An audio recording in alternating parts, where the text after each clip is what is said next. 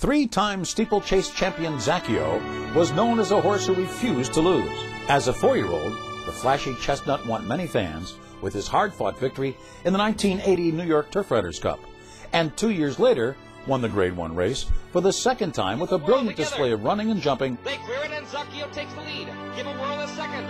Riding him that day was Ricky Hendricks, a last-minute replacement for Greg Morris, who had suffered minor injuries earlier on the car. Zaccio in front.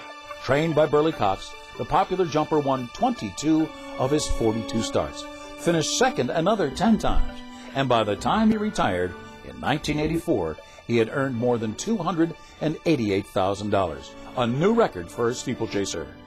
He was voted into racing's Hall of Fame in 1990.